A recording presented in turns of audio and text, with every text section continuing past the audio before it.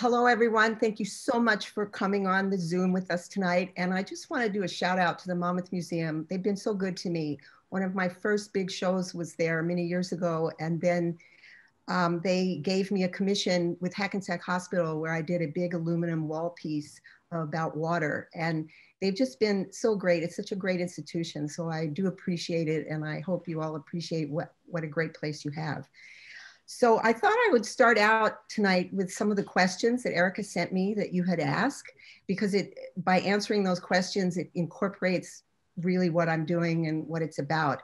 So the first one that I have was what led me to the birds. And if you haven't seen my work on the birds, I've done a lot of cutouts about missing birds and drawings about birds. This particular exhibition I put together because it was virtual. I thought it would be better to do the paintings and drawings as opposed to the installations, because it's very hard to see that unless you're standing in front of it.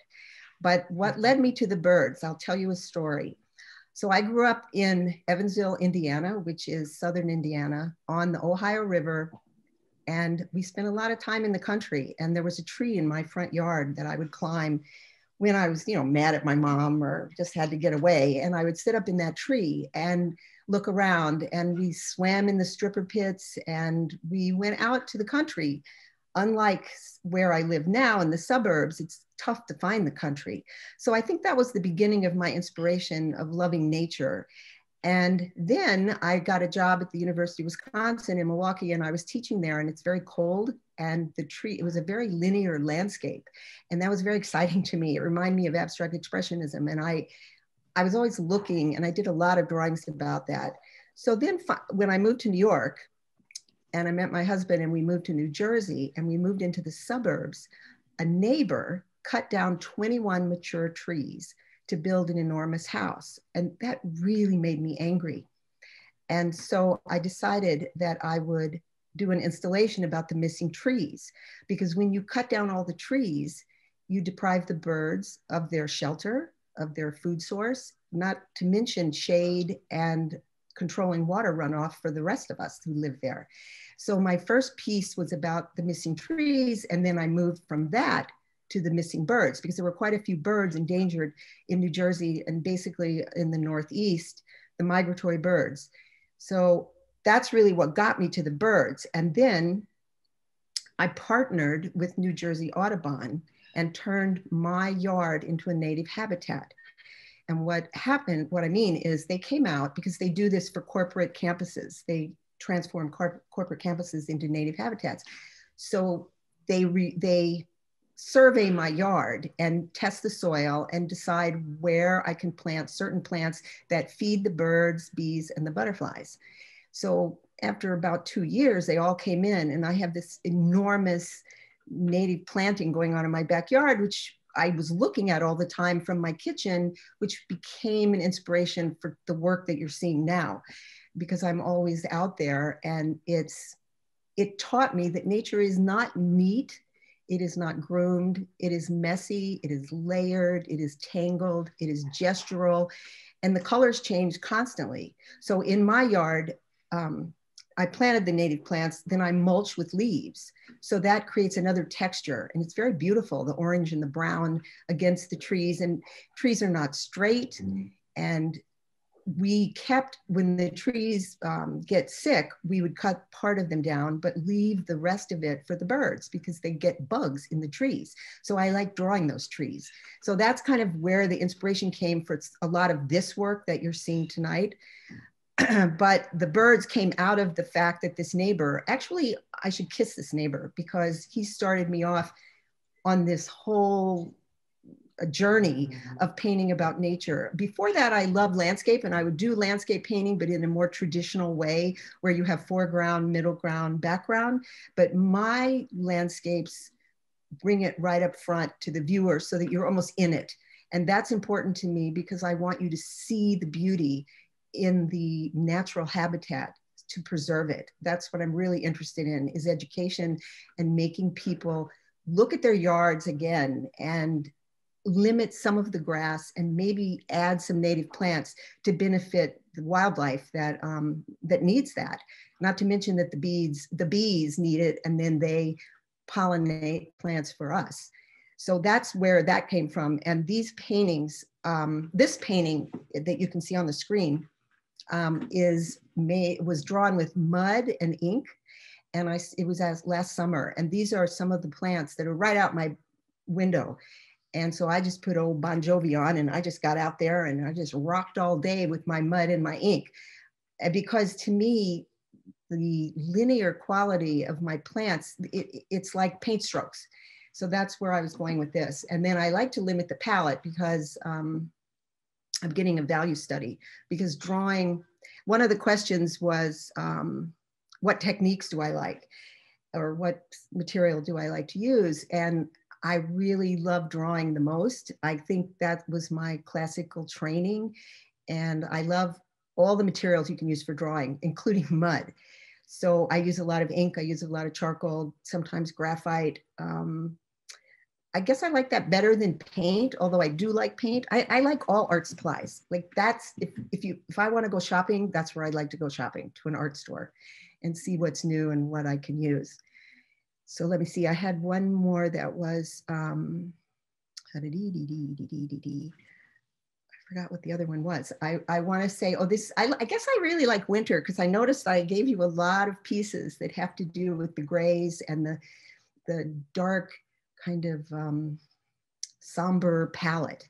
I am very influenced by movies, the way they film the movie. I guess it's called the cinematography. There's a movie, The Village. I don't know if you've seen The Village or The Revenant, or some of the jungle movies like Predator. All these movies, the camera work is up close, like when they're running through the woods. And Blair Witch was a huge influence on me. It was a handheld filming. And I was very interested in that because they were moving through all these sticks. It was very uncomfortable. And that goes back to my theme of nature is not neat. It is messy. It is a little bit scary. And it has the whole thing about death in it, you know, because things die and then they come back. And it's just that whole cycle of life. I really am drawn to that. So this is one of those winter scenes. And then I added the bird feathers, because you do see, if you walk in the woods, you do see remnants of animals. Sometimes it's a squirrel's tail because a fox got it, or bird feathers. And that's interesting to me also. I see beauty in all the seasons. It's not just that green summer. I mean, that is really nice, but I think I'm more drawn to these linear statements.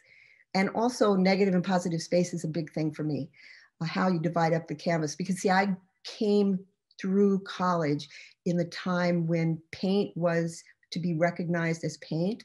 Paint strokes were important and they stood on their own, and you were composing on this rectangle and you had to think about the surface geometry of the whole painting.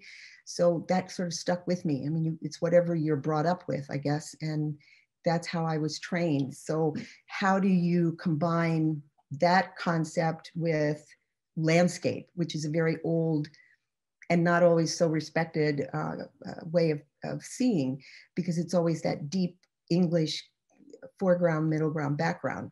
So I was trying to think about that and how am I going to reconfigure that idea for myself in my paintings. And the way they do it in the movies is interesting to me. I think if I could start over again, I might have gone into film. I just didn't know about that, because when I went to college, well, first of all, when I was to school and you're a woman, you were a nurse, a teacher, a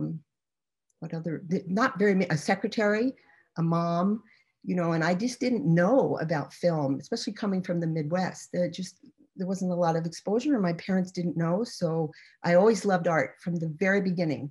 As a child, my dad was in advertising and he would bring home typewriter paper.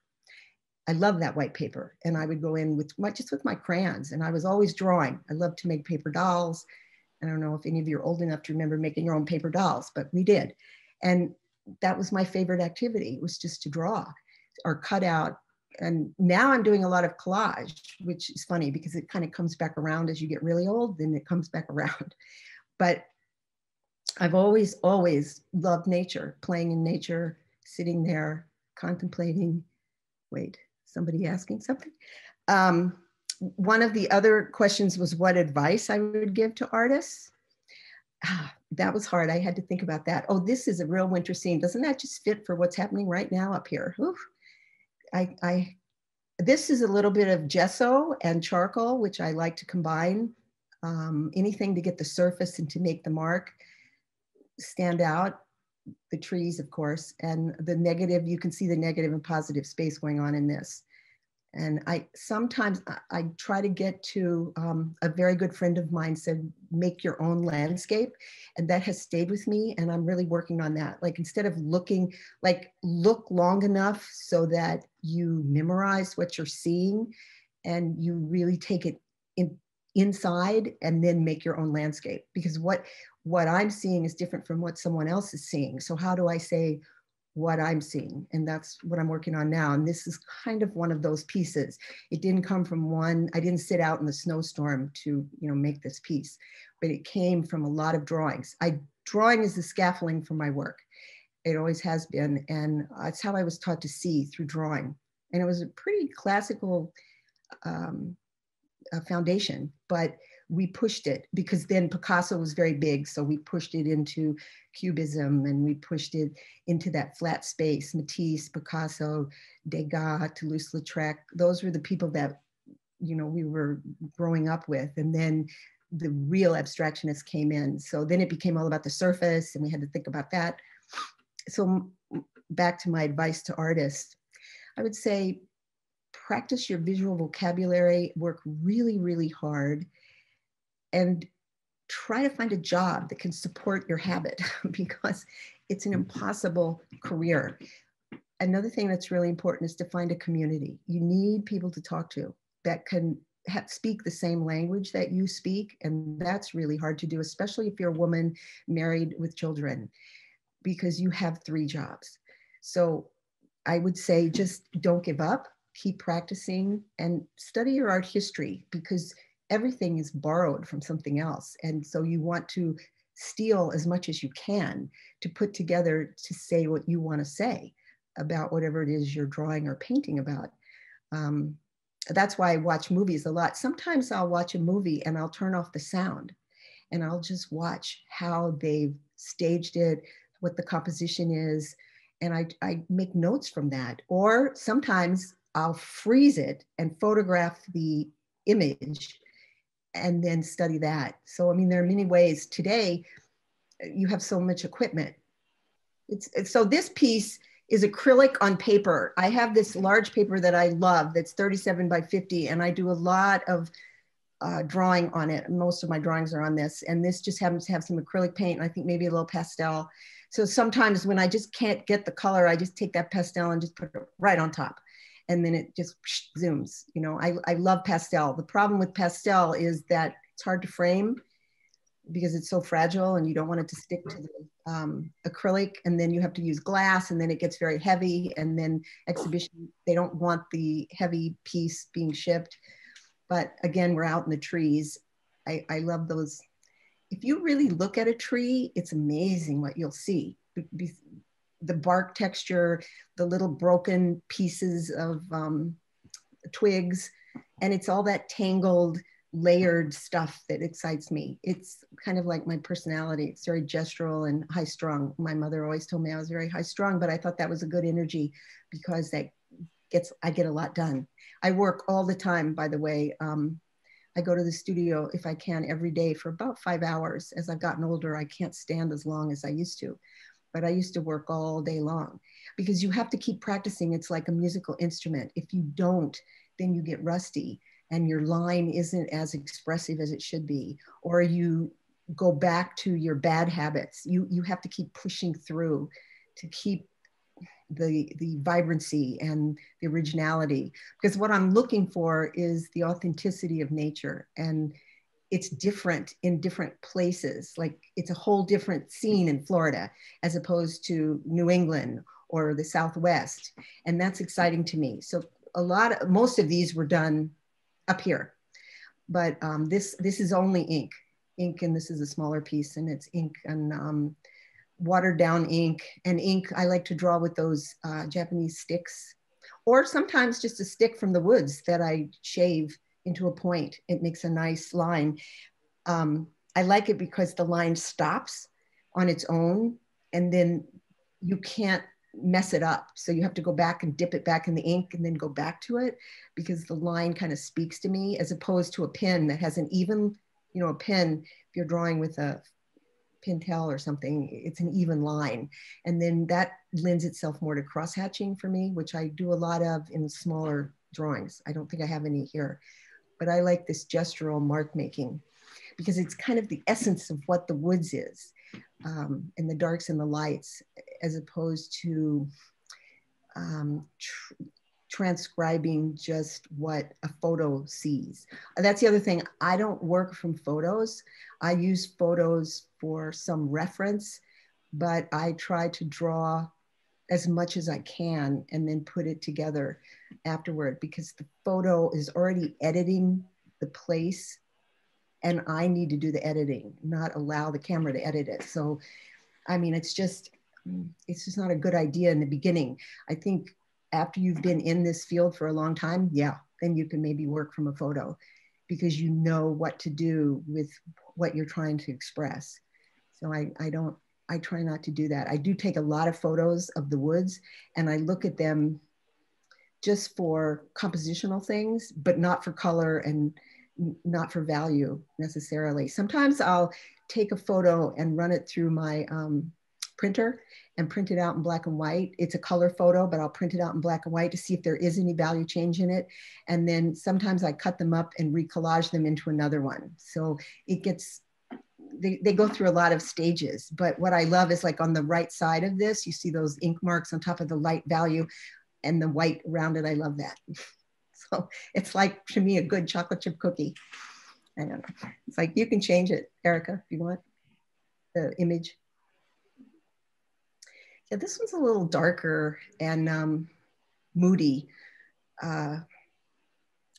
cool, cold, moody. This is acrylic paint on paper. I like to work that way, although I'm finding that for sale purposes, it's better if it's on canvas. And canvas has always been a little bit of an issue for me because it gives when I put the mark down, and I like it to be, the paper doesn't move, if you understand what I mean. So I'm trying to translate some of these onto canvas now because I think it's better if you sell it, that the buyer can walk away holding the canvas as opposed to having to go to the framer and frame it.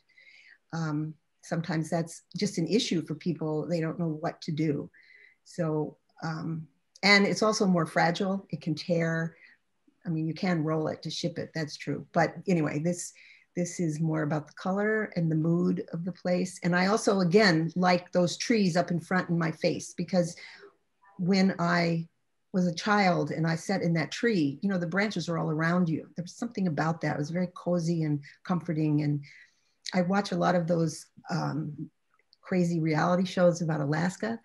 And I imagine myself living in those places and how cold it is and what they're seeing. That landscape that's untouched, I love that. Not that I paint a lot of snow scenes, but lately I have been, because it's been so much snow. So I've been drawing since COVID hit. I've been drawing at home out my window, reinventing the same thing I'm seeing out my window, which is kind of a good exercise. It really pushes your mind and your hand. I don't have those drawings right here, but that's what I've been doing because I couldn't go anywhere. And I also cut up some old tablecloths and I put them in the collages of them. What is Georgia saying? Discuss the vertical partition. What? Discuss the vertical partition. You often put trunks in the middle of the composition. Mm-hmm. Yes, I do, because it's right up in your face and it's a little bit scary, like what's behind it. And I like being part of the woods. So by standing right next to a tree, and I'm also intrigued by the texture of the tree. And I've always because it brings the space forward. That's what I was saying. Instead of having this foreground that has nothing in it, and then the middle ground, and then the background far, far away, I like push it forward because it becomes more abstract that way. And it blocks your view. I guess I like blocking your view. I don't know. Does it ever seem like it's protection? Could be. Hadn't really thought about that, but that would make sense. Something to hide behind, maybe. I don't know. I don't either. I just know that it's a contrast of the big tree to the skinny one with the little dead. I like dead trees. They have a lot of gestural content. Yeah, I have to. But they also have this solidity. Yes. And I like that it goes off the screen, off the canvas from the top to the bottom. I often do that because it brings it to the front plane instead of having it grounded in the earth further away from you, which makes you more secure because you have space to move. I like that it just hits you in the face. Yeah. Yeah. I guess. Another one. Let's see if I really did that. I think I did on all of them. Yeah, pretty much. Wow. You know, the thing is, when you're working, you don't always know exactly until it's finished and you have to write about it. You know, this is acrylic too, and I added a color to see. It's like a little bit of a dance in the woods. This was another idea, look, white paint and acrylic, and then I just added this bizarre color just to give it a little color. I don't know why I did it, but it's a smaller piece. And I'm always looking at the grays of the color of the trees because they're not brown, they're not really gray, they're not black. It's a mixture, and that's always been a struggle to find that. And I find that I tend to go towards purples and yellows somehow. And I even have a piece that I did in high school that was trees, and that's exactly what I used. And so maybe it wasn't my cataracts at that time. It might be my cataracts now, but the trees were always this complementary mixture of grays. I had to find it. That's interesting too, to me. But again, it's all about it being flat and how I divide up the space and this tangled, gestural, layered presence of nature, which in the suburbs, we don't seem to appreciate because we keep putting in too much grass and we cut bushes into balls and we make trees into lollipops because we don't want messiness. And I don't quite understand that. It's so sterile, and it also keeps the birds away. And in my yard, I have so many birds. They're there now eating the seeds because I leave my plants. I don't, what do you call it, prune them until the end of March. So they have seeds all winter. And the fox comes. I have these little foxes that are in my backyard. I don't have any little dogs and I don't have any kids. So it's okay. And I can watch them. And they sunbathe in the backyard. I guess because it's safe there and it's so overgrown maybe. But the birds are there all year long, which is really nice. And it's fun to watch them. And then I mulch with my leaves so that it gives nitrogen to the soil. And I mean, I still have grass in my front yard. I have grass, but I would get rid of it probably, except that the neighbors might mind. But I don't understand why we don't have more nature. And that's what's caused the deer to come into our yards because we've gotten rid of it all. And that worries me for the health of the planet. That's something that's really important to me. You can go to the next one. So this is summer, obviously, summer. And it's all about the greens and trying to get the greens and mixing the greens. So in a palette, if you're a painter and you're watching this, you know you have warm and cool colors. And what is the light and what is the shadow and how do you mix those colors because all the greens are mixed. They're not just out of the tube. I guess they could be. A lot of painters today use very vivid colors, but I was trying to find the darkness and the lightness. And then again, the trees are coming from the top to the bottom. You're right. But this is a summer piece about the light and the greens and the lake behind it. And the shapes, and it's flat. It's still flat because I love Fairfield Porter and I love Neil Welliver and I love Lois Dodd and I love Alex Katz. And so all of those people, when I was coming up through painting, were important in terms of painting. So that's why it's like this. It's direct painting. And I did this on the spot right there in the woods. And it's, I think this is 37 by 50 on acrylic on paper. So I attach it to a piece of foam core and put it on the easel and get right to work mixing those paints. And I've discovered acrylic paint that stays moist longer. I think it's called Flow, or I forgot. Golden makes it, and it doesn't, you know how acrylic paint dries up so fast, but this one stays a little bit more like oil. But it stays moist, you know, and you can still get back to your mixture. So that's helpful. That's been helpful, because when you're outside, things dry up really fast, especially the watercolor. And I don't like that, because I have to move things around. I don't have it exactly planned out, because I'm responding to it directly. So sometimes you have to paint over, but this one seems pretty direct. I don't see any overpainting. Do we have another one, Erica? Is the screen still frozen? Okay. This is a watercolor out of my garage, looking right into my yard. A watercolor is tricky. You really have to think it through and think about your layers. So with watercolor, it's generally light to dark. And I use a hair dryer if I want to get it dry really fast, because if you don't, you're going to blend it in and muddy it up right away. And you have to keep your palette really clean. And thinking how high strung that I work, you would think that wouldn't work for me, but it works for me somehow, because I have to do those things. And when I do those things, then it stays clean. And then it's never what you think. And then you wait until it's dry. I usually work on maybe 3 at once. So I lay in the foundation of it. Then I come back and work into it slowly, because it's never dark enough. But you don't want to get it to be muddy. So it's a few steps. And then you have to sit back and look at it. And then you can lay something on top of the whole thing, like the blue on the left side of this one. But I'm looking at this thinking the deer have eaten all of that. It's not even like that anymore. Wow, that was in the summer. But I like to work, this is an oil painting, and I don't do a lot of oil paintings, but this also was from summer out my garage. And this is an oil painting. And I just worked as directly as I could to get the feeling of what I was seeing. So oil painting scares me a little bit, so I don't do too much of it.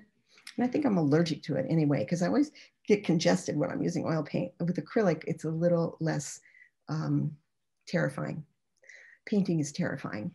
But all those greens over there, with oil painting, you really have to pre-mix, so you don't muddy up your paint, and get it mixed up there on that palette. And we were taught to mix it and then hold up the palette knife, squint one eye and look at it and see if you're close and get your values going. So that's time consuming. You have to get that together. Otherwise, you think you're mixing something, but then it gets too thin, and then it gets muddy on the canvas, and it's not what you're going for at all. And I like to keep it very direct and spontaneous. So, and mark making, I like the gestural mark to show. So, but to say treeness without being literal. Does that make sense? So, you want to go to another one in the context? Oh yeah, this is ink and watercolor. Ink and watercolor. I just felt like I needed a little cool blue in there, but I love ink. So, and it's the same thing. I build it up to the darks, and then maybe at the end, you lay in some kind of wash to pull it together if it's a little too messy for you. But it's the same. And there's the one tree that anchors it all kind of in there. But I don't know, it's a felt sense of place. And the materials, I can be working on ink and then go over to the watercolor table. I just go back and forth. I don't do one thing straight away until it's finished. I'll do something and then move to something else and then think about it and then come back, because the something else maybe inform me about this. So sometimes I'll cut them up. If they're not working, I'll cut them up and save the best parts of them and then collage them into something else. And then maybe do a painting from that. So there are a lot of steps that go on in the studio, and there's a lot of work always floating around. in the process until the thing is finished. And I never really know. You start with a place and a sense of it and sort of a climate and a gesture, and then it starts to develop. And sometimes the way I develop one thing, I like it. So then I save that so I can remember I'm going to do those trees that way again. Because it takes a long time to get a feeling for the pine tree or the bush or the seeds or whatever. It's not what you think it is. So you have to get out of what you think it is and try to see it. And that takes a long time. That's where journaling comes in. It's really important to keep a notebook. I have a lot of journals and a lot of drawings. And sometimes those drawings get messed together or cut up or used in other pieces. So when I was caring for my parents in my 40s, when they were both very sick and dying on hospice, 2 days apart, I did a whole journal of both of them. I did drawings of them, and that's a whole different series, but it was very helpful to me as I watched them pass away. But also, well, it's a body of work, and it's about nature and what happens to our bodies. And I tried to capture that gesture of the thinness and the withering away. And it was helpful for me because it's so horrific to see it happening in front of you and sit there with your parents while they're on hospice. It was just soothing to draw them. So I have that body of work tucked away, but it feels like this, sort of.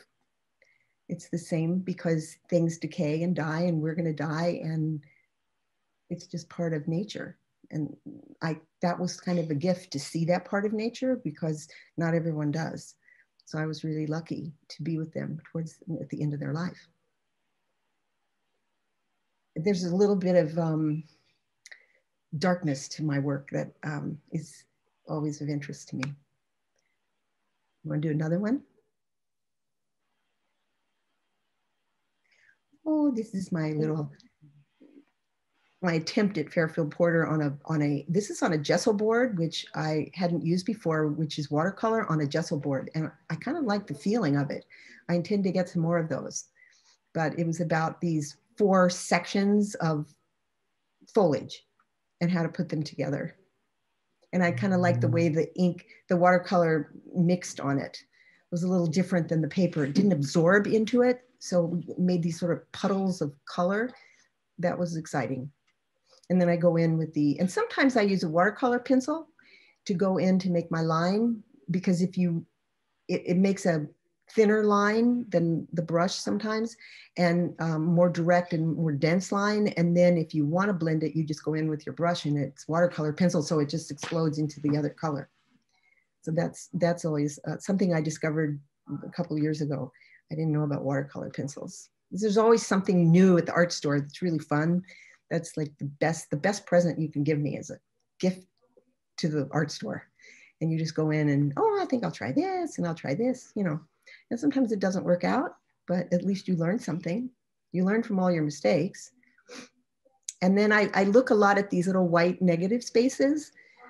Those are intriguing to me. And in my drawings, they sometimes come out as, I actually go into them with white pastel, but in the watercolor, I try to leave it as the paper. So it's all about that negative, positive interaction that's going on. You want to do another one? And this was about how less is more. Like, I don't want to put down everything. I don't know why, but I sold this piece. So I guess she liked it. Trees were a little straight for me, but it was an experiment. And it's acrylic on paper. And I really liked it. I don't know. It was just like, let's make these marks and then let's jumble them up, make them. I'd been standing in that woods for a week. And so I kind of had it in my head where the emphasis would be. And that's how this, so it's really the ideas of abstraction, but using something I'm looking at. But isn't that what abstraction is? Abstracting something that you're looking at.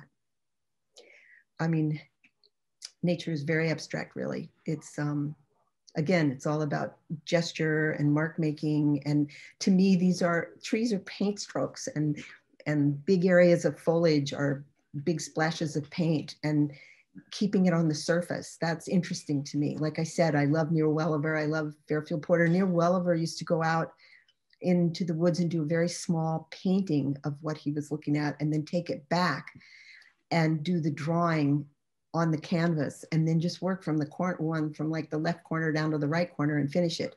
But he'd already seen it and felt it, and he had absorbed it into his psyche, I guess, and he was able just to knock it out. I can't paint like that. I have to respond directly to what I'm seeing. It's almost like a happy accident with some control. So I would be bored if I had to go in and methodically put this down. But I did feel this one. I just felt it and it just came flowing out. I don't know why. Sometimes that happens. Want to do another? Yeah. Oh, this one. So this, yeah, this came out of my Blair Witch obsession. This is charcoal and white pastel. And I use the eraser a lot in my drawings to make line and to put something in and then erase it out and then put it back in and erase it out. It gives a really nice texture to the drawing and a sort of a depth and then you see those little spots of light up in the right-hand corner. That's what I'm talking about, where I erased out the light and then I went in with white pastel to really make a pop, because that was the dark space back there. You don't really know what's in the woods. It's a little bit scary. And I like that. I did a whole series of black and white woods drawings where, well, you have to push, well, if you saw Blair Witch, they were lost in the woods, and it's just a little bit scary, and I like that. So that's what this is, the Blair Witch Woods, I guess.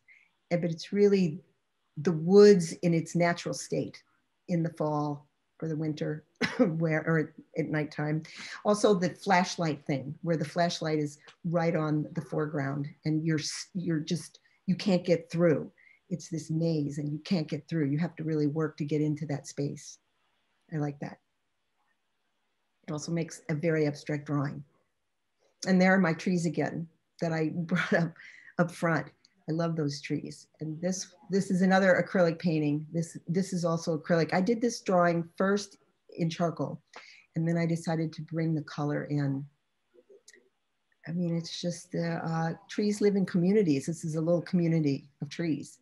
They're friends, they side by side. They have this grouping. You know, when you build a big house and you tear down all the trees, but you leave maybe one, that tree is going to die. And I've tested this in my neighborhood because everybody keeps tearing down the houses or the trees to build houses. And the tree that they leave always dies because they're in communities and they feed each other and they nurture each other. And without that, they either suffocate or they get too much water or something happens to those remaining trees. And you see trees in groves, you see them growing, and they know what they're doing. Nature is very knowledgeable about itself. I don't think we are. But anyway, these two trees are friends to me. I should have titled it Friends, but that's what they are. They were right outside my window. So that was important. And I don't know, I just wanted to do a big vertical statement. And then this is a totally different. I think I wanted to make this pretty. I don't know why, but it's spring. It's a different time. And then I think I added the blue to make it pretty. Sometimes you just get an emotional feeling and you try something. If it's working, great. But it started out as a drawing, and then I started adding color. And you can see a lot of color in the trunks. I'm struggling to find those tree colors again, the oranges and the purples and the yellows, and that's just an investigation. I think trees are beautiful. So that's my spring piece. Things are starting to bloom. This is definitely Wisconsin in the winter. That's where this inspiration came from. There was so much snow, and the linear quality of nature just mesmerized me. I love doing this. This is my favorite thing. I do a lot of ink drawings like this, trying to get those lines and how they connect to each other and overlap each other, and how do you make space by just using line and density. This piece means a lot to me, and I look at it a lot. I still have it. I've never done a painting from it, because I think it's complete just the way it is. But that's what this is about, that really cold, dark winter that went on from snow in Wisconsin, like October to May. You were constantly cold. And so that was, so again, it's like where I am and what I'm doing inspires some of the work. Oh, thanks, Marjorie.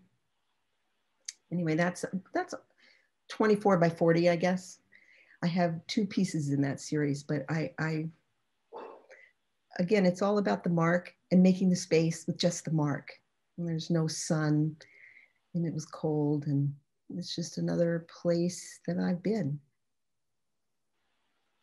Next. Oh, okay, so that's cut off just a little bit, but it's a watercolor.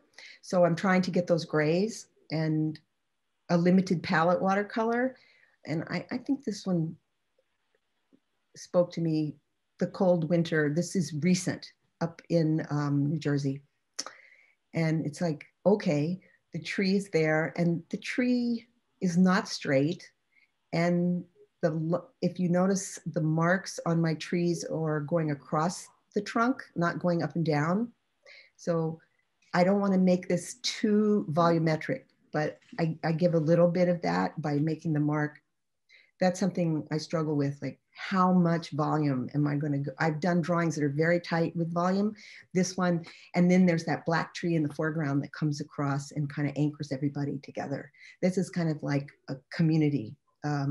I really loved the last few weeks of snowstorms out my window. It's beautiful. I'm sorry I don't have the drawings to show you because they're a little bit different, but I was working in ink and watercolor, and I couldn't wait to get back upstairs for the next snowstorm because when the snow's coming down, it muted it. So the space was really flat and a lot of real subtle grays, and it was really fun. So I can't say that I hated being inside. Actually, I've done more work this year during COVID than I have in my whole life because that's all you do. You know, you're stuck at home. So you just keep drawing. I just brought my supplies home and I just kept drawing. I was drawing on everything. So that, it's good because it helps you think and you start working out new ideas. And I've got a whole new thing going on that I have to work on as soon as I can get back to it. But yeah. But there's the warm and cool thing here and the flatness with a little bit of space.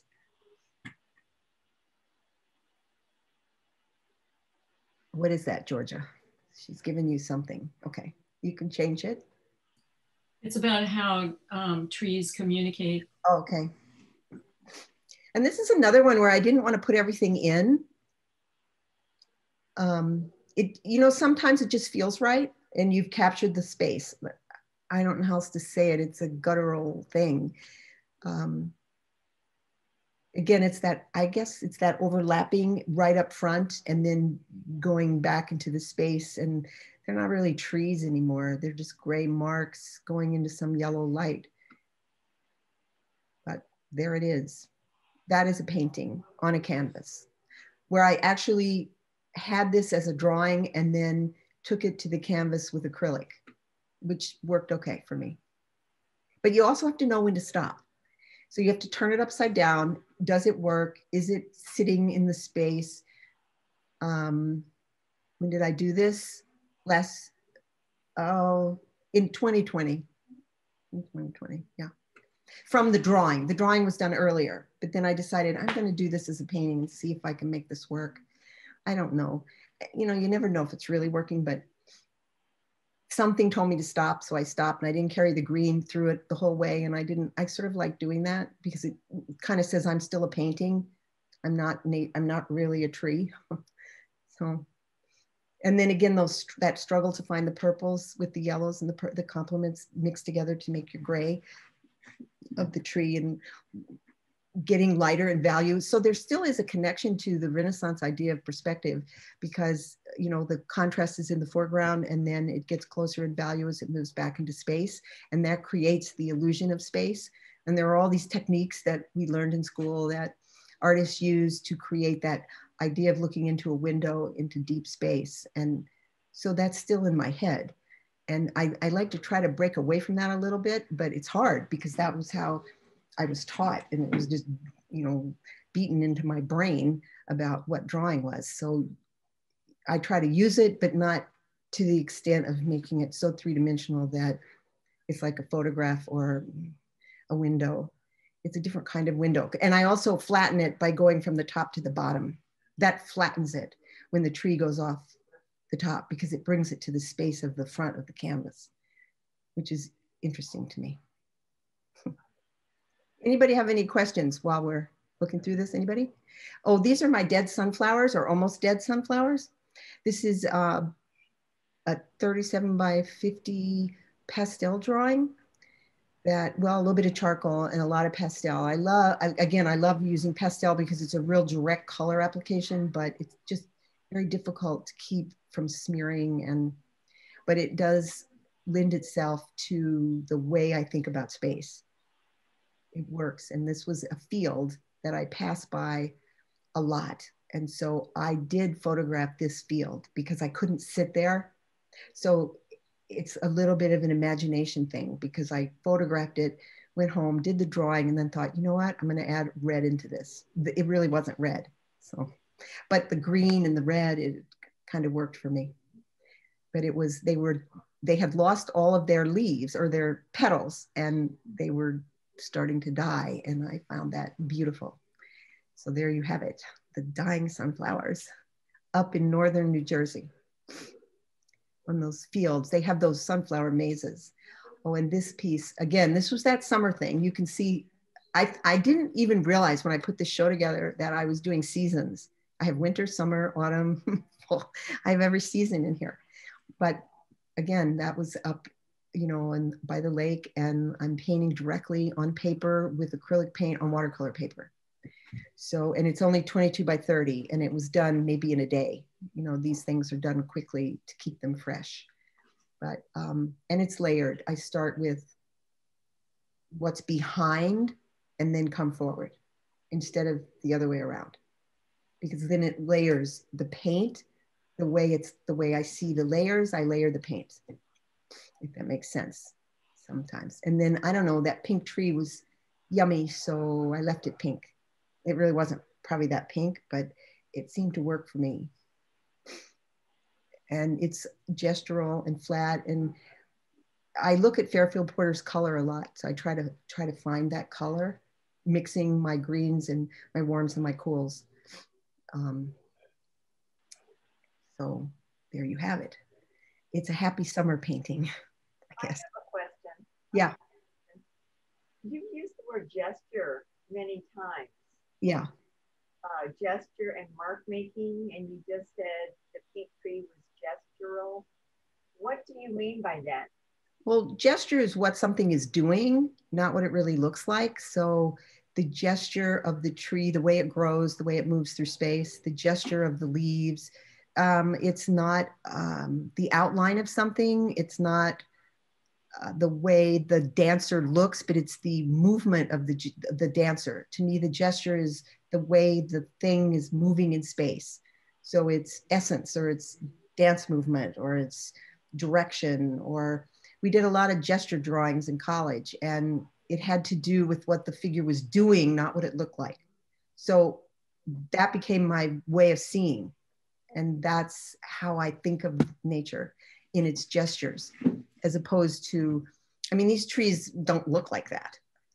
They're just marks of paint, but I'm trying to capture what they're doing. They're growing up, or they're turning, or there's tension close together, or they're layered, or all those things. Does that make sense to you?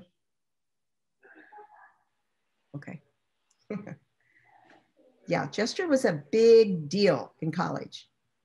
I would have a figure drawing class, and the figure would be leaping around the room, this naked old lady. She would actually leap from desk to desk, and that's what we were supposed to draw. Well, you can't draw the outline of a lady leaping. You have to draw what she's doing.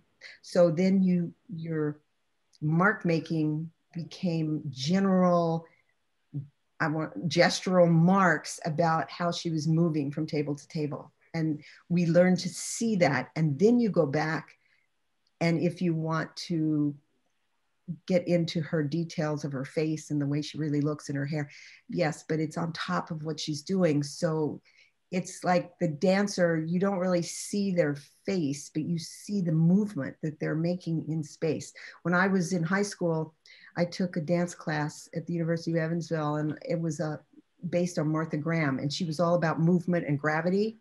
And I think that really stuck in my mind. It is about gravity. The gravity's holding the trees, the gravity's part of nature. And the way we move is affected by gravity. So that gestural thing is part of that.